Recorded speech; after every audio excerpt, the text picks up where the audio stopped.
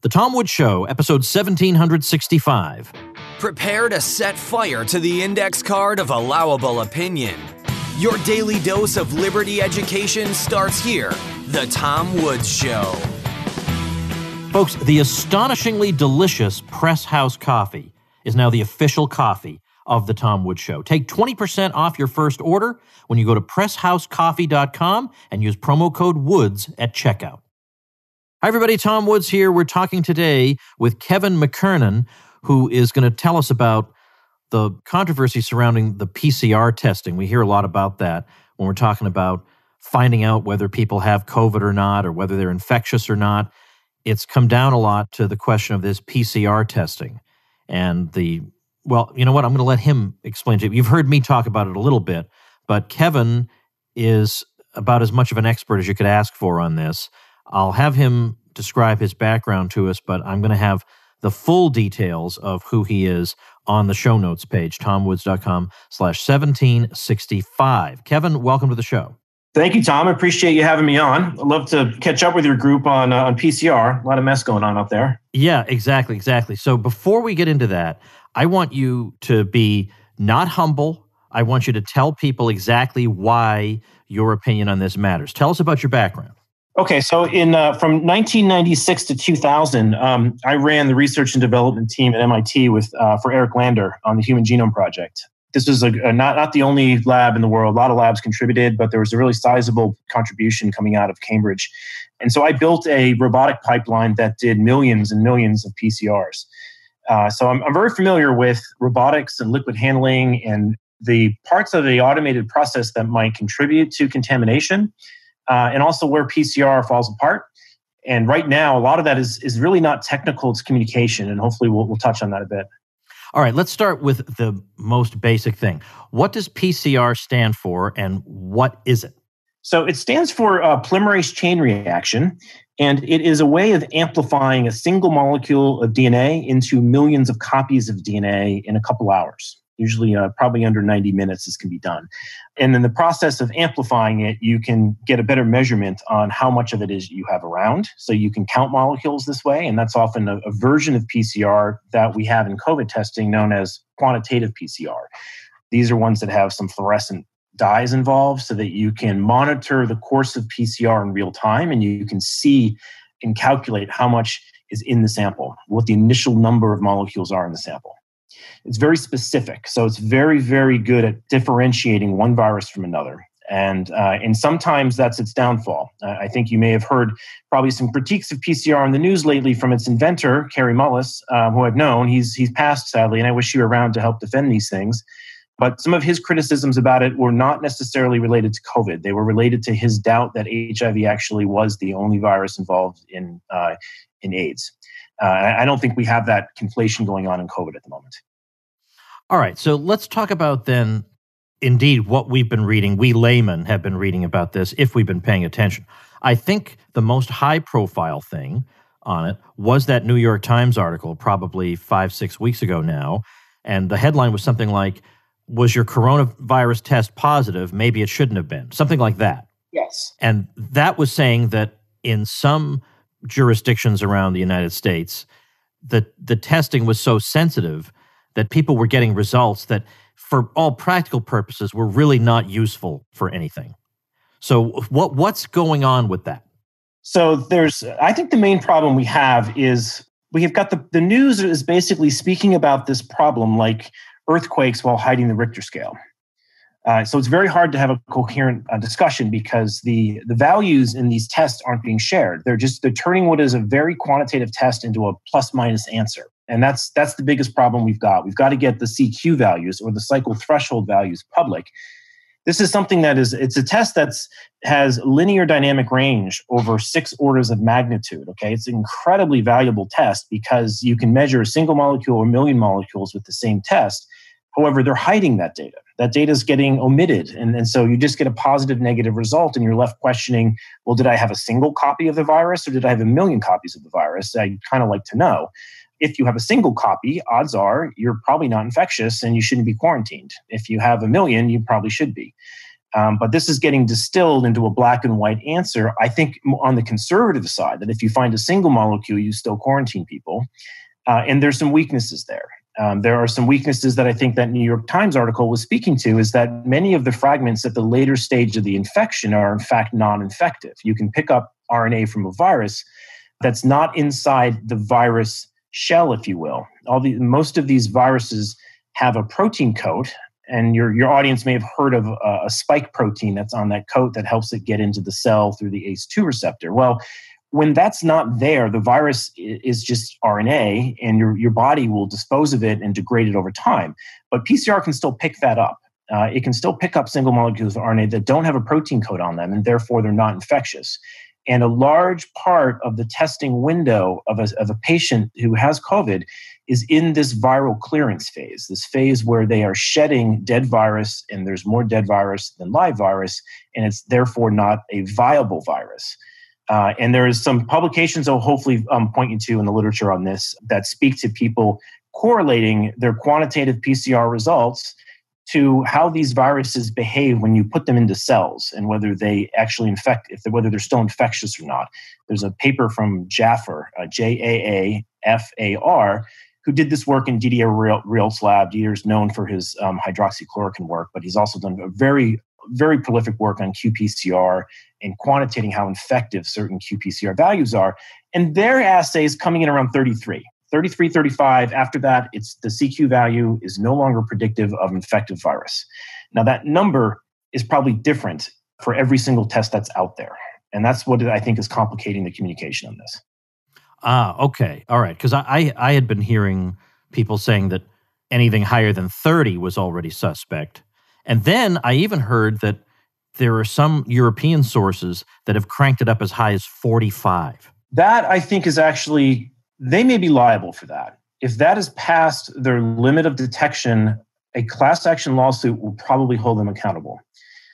Mainly because in these when you validate a PCR test like this, there's several bodies out there that can help bring a consensus along as to what are the best practices for doing it. AOEC is one of them, and we work with them closely for building these viral tests in the cannabis industry. But they will always have you do a limit of detection assay to validate this. And what that does is you take the target molecule that you're trying to amplify and you serially dilute it all the way down to a single molecule. And then you run your test and you record, can I pick this up down at a single molecule, or does my assay fall apart at 50 molecules or 100 molecules? Most of the COVID tests have no capacity to detect past 50 molecules. They just don't have the sensitivity. It's hard to get RNA to amplify. They're not as sensitive as DNA-based tests. And so they crap out at 50 copies.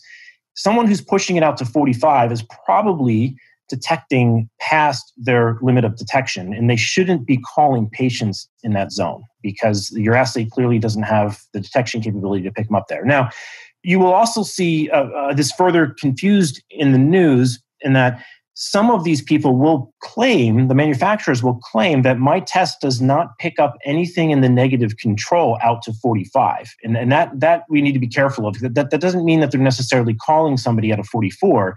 They're just promising the people who use their test that they've run the test to ensure that if you add water to the test, we don't get any background signal all the way out 45 cycles. And that's actually a good bragging point for a lot of tests. So you want to make sure that the vendor, you're not mixing up what they're bragging about, that, hey, my test stays really clean out to 45 cycles, with I'm making calls out at 44.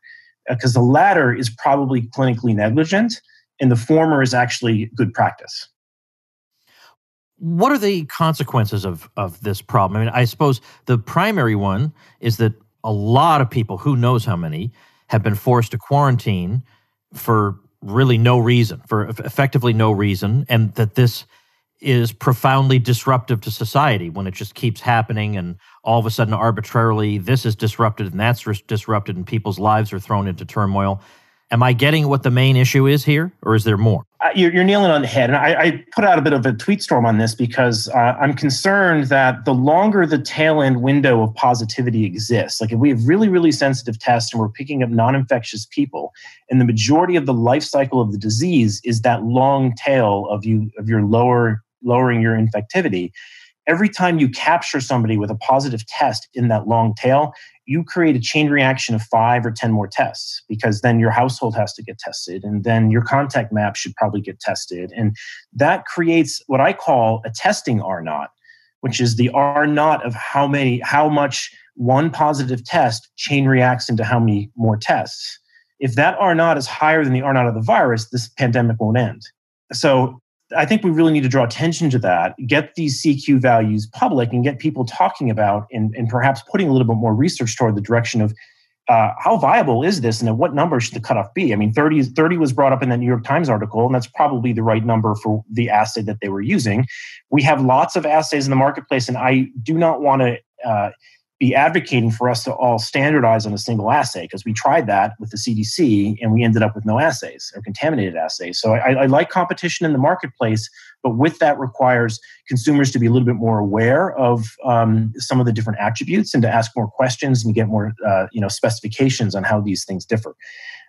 My main concern and what precipitated me writing that tweet storm was that I went to a COVID testing center recently, and in asking the clerks or the nurses there, what was the false positive rate of the test? They couldn't answer it. What was the false negative rate of the test? They had no answer. I asked them, what was the positivity of the test? Like, how many people were you getting positive per day? They didn't know. And I asked, well, who gets this information? Is it going to get reported to the public health department in my town, and I'm going to get harassed to be in my home? Or is it, oh, we only report the positive tests. I'm like, well, if you only report the positive tests, how do you have no denominator? How do you know the percent positivity? How do you know if the pandemic's ending? You have to report both to the state, don't you? And effectively, I had less confidence in getting COVID testing than I might have with a bud tender at a dispensary. It's just atrocious. Well, I mean, it would be like inventing a new currency, the Tom. The Toms, and then saying, well, this drum set costs 500 Toms, but you don't know what that, maybe that's cheap, maybe that's expensive. I have nothing to compare that to, because this is just an isolated number with no context. Now beyond that, it seems to me the other key thing here is that obviously the number of so-called cases out there is inflated by some factor we can't know because of this problem. And then, of course, the inflation of that number leads politicians to take more draconian measures. So you would think there would be more people. Now, there are some, but you'd think there'd be more people saying, now, wait a minute, before we jump and panic here, we should realize that a lot of these are going to be, by the nature of these tests, at least functional false positives. And yet I have not heard Dr. Fauci address this at all. It's like it's not even happening. And I remember him specifically saying, as we head into flu season, I really don't like to see the case count per day at, 40,000. I'd rather see it, like 10 or something. But maybe it is at 10, maybe because of this problem. Maybe you've already got your wish and it's not even coming up. Yeah, there's a couple points there. For not to be spoken about, it's almost like it's getting brushed under the rug, because you can have an increased positivity because kids go back to school. And that's a different age demographic that we shouldn't be worried about if the positivity goes up, because the viral load's probably lower. And this is one reason why I've been trying to really push for CQs getting out, because the viral load is believed to be at a lower rate in the patients that are less affected by this. So you might actually see that the viral load's going down while the positivity is going up, but we can't see that right now. And we shouldn't be worried about kids having a higher positivity rate, because as you had Martin Koldorf on here, as he eloquently pointed out, there's 1,000-fold difference in risk according to age. All right, so this shouldn't ring any alarm bells. And then the false positive rate is not really known jurisdiction to jurisdiction unless you do a lot of digging. Like, I happen to know what the positivity rates are here in Cambridge, because we've got a business here and we keep track of these things. And Northeastern University is at about 1 in 2,000 positivity rate. That's really low. In fact, that's so low, I suspect most of those positives are probably false positives, because it's getting really close to the false positive rates that are reported on some of these tests in their emergency use authorizations. I've also heard from a group in Melbourne, Australia, who's going through a horrendous lockdown, that the last 54,000 tests they ran were all negative. So that's really impressive. That means their false negative rate has got to be at least lower than that. Yet they're still locked down. And then I've heard in the UK and other places, people estimating these things as high as 1%. Well, if it's at 1% and the disease prevalence goes down to 1%, you're not going to know which one of your positives. You have a 50-50 chance that your positives are going to be false or true, and you won't know which ones they are. So that, the disease prevalence plays an important role. When your disease prevalence gets low, like it is now, your false positive rate needs to be even lower, tenfold lower, maybe 100-fold lower, so that you have the confidence that the positives you're calling are a real risk to society. So that's one issue on the false positives. And I think the second issue, we touched on already, which is these positive tests do not correlate necessarily with symptoms because we're not differentiating live virus from infectious virus, or I should say dead virus from infectious virus. And there are some ways to do that. I point people to the tweet storm I put out as to how people can do that, because it's a bit involved and it needs some diagrams. But that is technology that is available today. It's quite old school technology, but I don't think there's a motivation to implement it because this long tail of infectivity is driving a massive testing boom. Billions and billions of dollars in testing revenue is on the table right now. Nobody wants to tighten down that dial. Okay. Well, that was actually going to be my next question was, what alternatives do we have? Is there any other way of assessing whether somebody is actually in a condition where he's infectious or not? And of course, on the show notes page, I'm going to link to when you say this tweet storm, it's a series of tweets. And then I found a place where they took all your tweets and made it into one big, easily read post. So I'll link to that at tomwoods.com/1765 so people can look at it for themselves. By the way, I did not know, I swear to you, I did not know, because I first looked at this on Twitter and I was just trying to follow your argument and read all this technical stuff.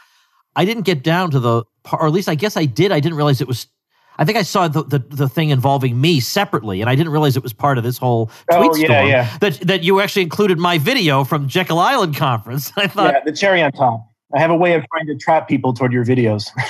Well, I thought. Well, then I wrote to you, and then I saw that you would tweet, or you had included my video. And I thought, he must think I'm some kind of ego case. I reach out to people because they tweet my videos. But honestly, it was because the level of analysis you had was so significant. So, all right. So here we are in this situation then, that according to you, there is not likely to be a resolution to this problem, yet it's a major problem. And it is not only inconveniencing and really throwing a lot of people's lives into all kinds of disarray because of arbitrary quarantine, but also it is fueling the whole case-demic problem because of the numbers that these types of tests are yielding. Is there any sign of hope here? I mean, I hate to leave people like this. I'm very much worried about it because it is creating a lot of public distrust. And if we ever do have a resurgence, I'm a little bit skeptical that we're going to have a massive resurgence because coronaviruses don't do this. The history of them is they cycle, 2 to 4 years. And so I'm somewhat suspect that second waves are coming, but we are going to be blind to it as a society because nobody trusts these things. And it's not because PCR isn't effective. It's really the most effective tool for the job here. It's that we're just simply failing to communicate the most valuable data from the test, which is the log scale that it runs on. And as I mentioned earlier, it's literally like trying to have debates on how to manage earthquakes without the Richter scale. I'm stunned that this data is not being put forward, considering all the other data that's available on COVID. I mean, you can go to a lot of these testing sites and they'll have the percent positivity on the site. They'll have the number of tests per day. They do wonderful jobs putting all this other data public. But the one thing that really matters is the only thing that's not there. So I would just encourage people to continue to demand for it, ask for it, push for home testing as well, because there is a massive risk with all of this data being centralized that we don't really know how the numbers are being crunched. And really the world we should be looking for is home testing, where you can test in the privacy of your home and make a decision, just like a pregnancy test, and where you want to go and what you want to do with this. And even though these tests are these tests may be 100 to 1,000-fold less sensitive, that's okay, because you can afford to take them twice, a couple hours apart or a couple days apart. And that gives you information of the virus load going up or down when you have 2 time points like that. So I think the FDA is in the way of that right now. They don't want to allow home testing unless home testing is as sensitive as qPCR. And that's just crazy. It shouldn't be. You just need enough to know whether you're moving into this really high rate of viral shedding and viral load, which you have in the acute period where you're sick. But you don't really need to be picking up the long tail. And if they're cheap and fast, you can do them twice, which is the most valuable thing you can do because it will eliminate false positives by doing them twice. And you'll also get time points to know whether it's growing or shrinking in your system. So the home testing is, I think, the win just because it fits with personal liberty. It fits with my data, my time. I don't need the the town health department telling me what to be doing with this data when they themselves don't even know what a false positive is. I've been kind of a strong advocate on that front because I think it resonates with personalized medicine. And where we're headed with all this is a surveillance state on qPCR, and that's not personalized medicine. It never will be. Hey, everybody, let's take a quick break to thank our sponsor, the official coffee of the Tom Woods Show, Press House Coffee. Are you a real Tom Woods Show listener? You got to be drinking this coffee. This is the coffee that made me, at age 48, into a coffee drinker. Their flavored coffees are not coffee with some chemical on them to make them taste a certain way. They actually blend real coffees together so that they approximate these amazing flavors. I cannot get over the key lime pie and the blueberry muffin. Absolutely delicious.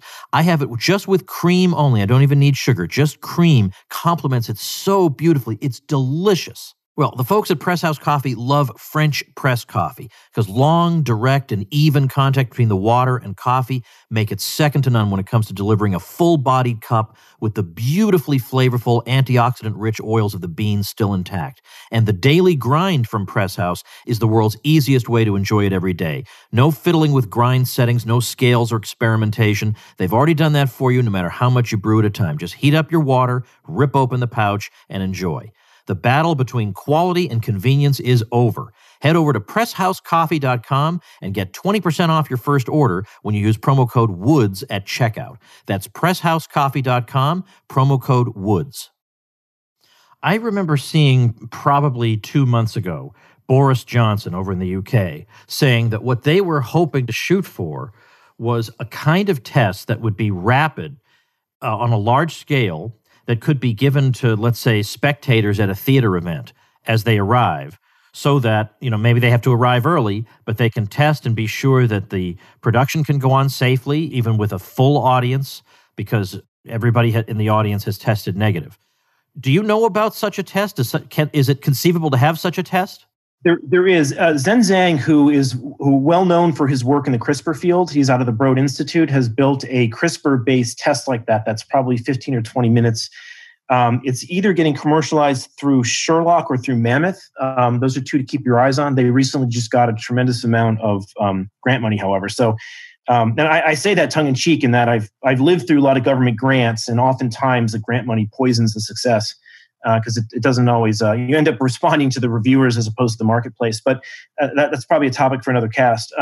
But he's a good one to follow.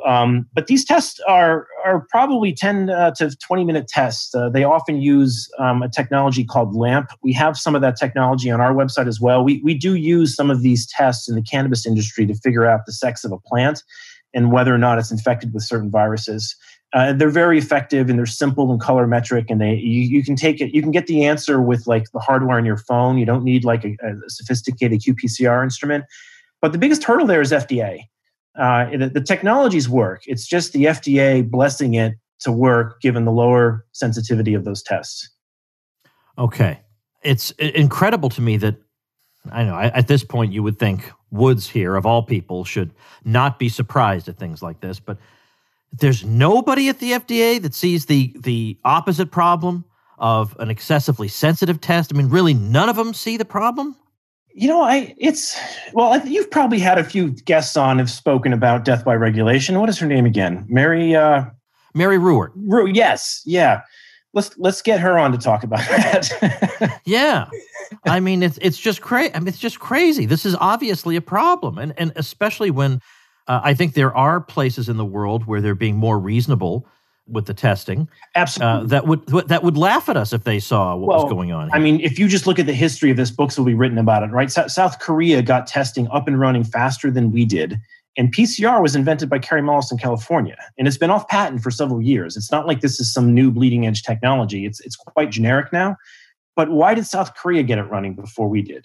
A lot of that, I've been on another cast with Brittany Schaefer about this, but a lot of that is just due to the regulations we have here, that the CDC declared a monopoly on this. So no company like ours would bother getting into the space because it's going to be run by the CDC.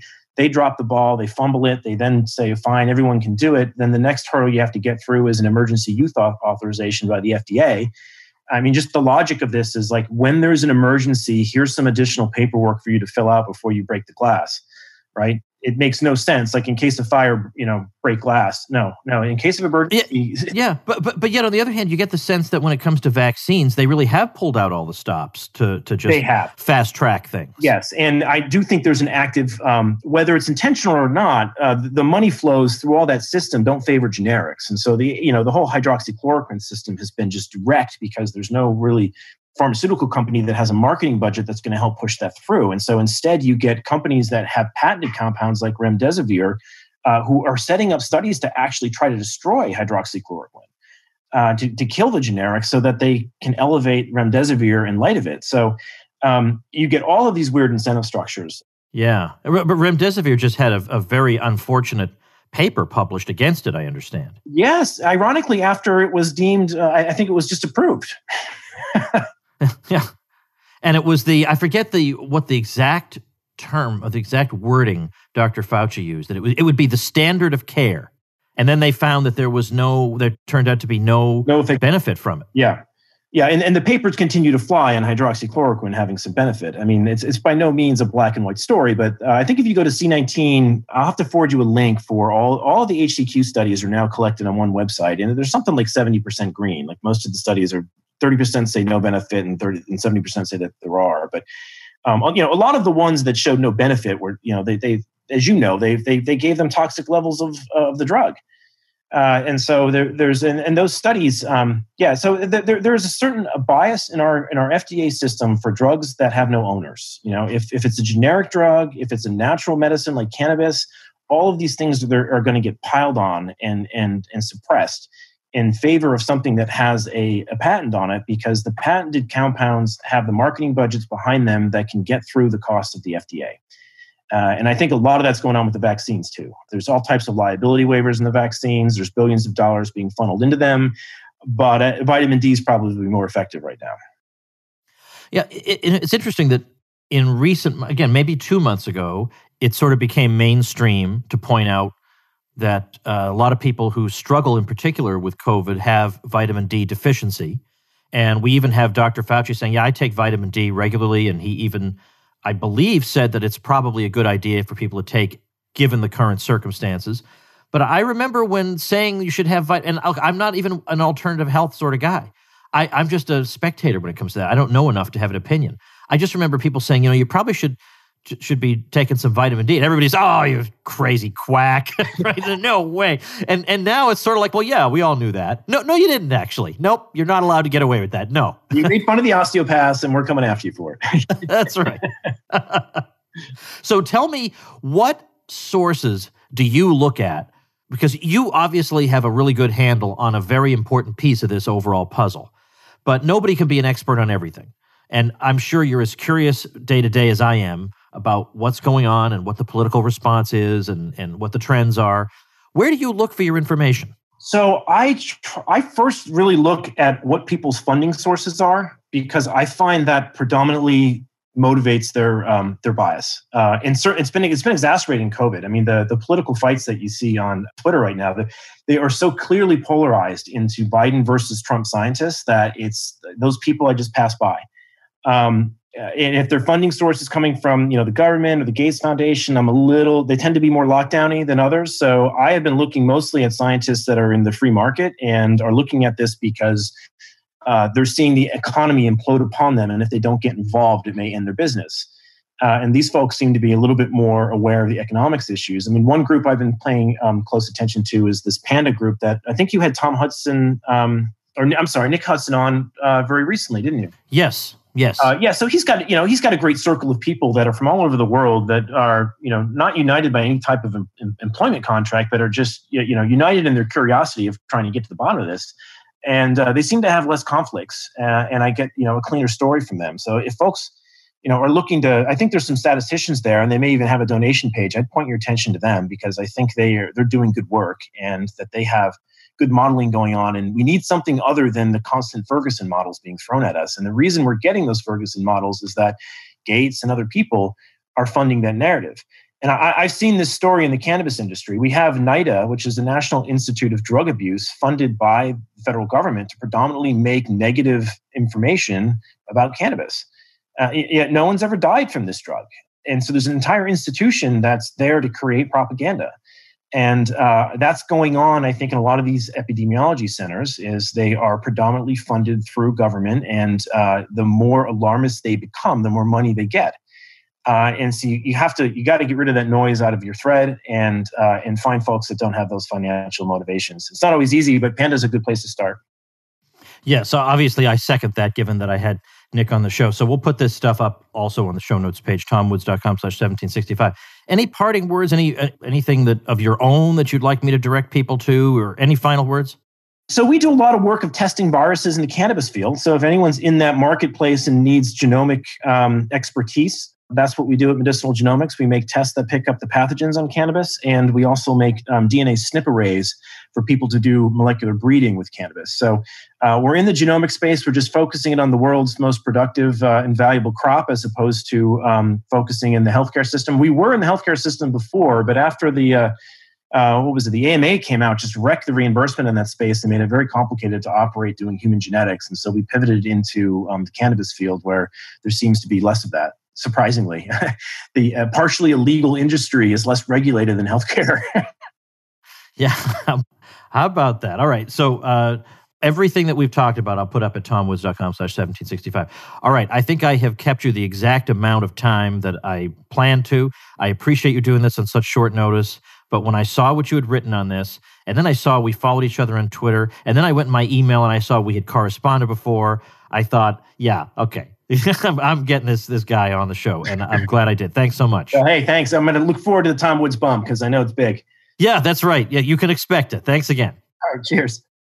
Okay, everybody, two things to tell you about before we wrap up. The first is that a Tom Woods Show listener who is a homeschooler, or they're a homeschooling family, just started a website called homeschoolburrito.com that I think you might find interesting. You can, at that site, learn about homeschooling from somebody who's actually doing it, listen to a podcast about that family's experience with homeschooling, get tips from guests on that podcast about homeschooling, and just get a really unique perspective on it. So check it out at homeschoolburrito.com. I know there are a lot of people who are considering homeschooling. Maybe some folks decided on balance they were going to send the kids back to school, but maybe you're unhappy. A couple of months in, maybe you don't like the social distancing and the masks and whatever, and you're thinking about homeschooling again. Well, check out homeschoolburrito.com by a Tom Woods Show listener. I'll link to it on the show notes page. And of course, remember, you can get nice publicity like this for a website you're thinking of creating. As long as you get your hosting through my link, then I'll promote your site on the show and give you some tutorials to help you get up to speed quickly, give you membership in my private bloggers group, a lot of great benefits. They're all absolutely free. Just get your hosting through my link, and you're going to get a great deal on the hosting also.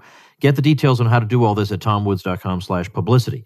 Now, the second thing is I want to tell you what's coming up tomorrow. You may remember, longtime listeners will remember, Dominic Frisby, who's our friend over in the UK. And I'm having him back on to tell us what is going on over there with the lockdowns, which have become, I don't know how you make sense of the different restrictions and allowances, because there are some things you can do that actually seem riskier than others, but they're still letting you do those and not do other things. Who even knows how to make sense of all of it? But Dom is going to give us a first-hand account of what's going on over there on tomorrow's episode. So if you like and appreciate what's going on here on The Tom Woods Show, make sure and become a supporting listener over at supportinglisteners.com. You get many, many benefits, not least of which is membership in the Tom Woods Show Elite, which is my private group. And of course, I just had a big event at my house because I knew that a lot of folks listening are in states where they haven't been able to do anything for months and months and months. And I said, well, come on over to my house and we're going to be normal people for a little while. And that's exactly what we did. So as a member of the Supporting Listeners program, you get all kinds of lovely unannounced bonuses, and that's one of them. So check it out at supportinglisteners.com, and I'll see you tomorrow. Become a smarter libertarian in just 30 minutes a day. Visit tomwoods.com to subscribe to the show for free, and we'll see you next time. Like the sound of The Tom Woods Show? My audio production is provided by Podsworth Media. Check them out at podsworth.com.